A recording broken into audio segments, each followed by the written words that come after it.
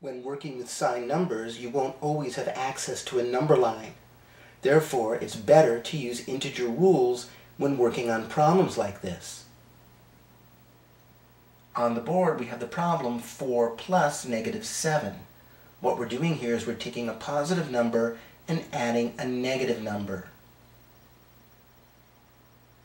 When we're doing a problem like this, it's best to rewrite the problem using the integer rule of subtracting the smaller number from the larger number and then keeping the sign of the larger number.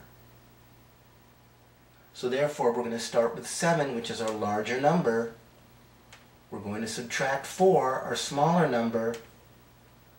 This gives us 3. Since 7 is our larger number and 7 is negative, our final answer is going to be -3.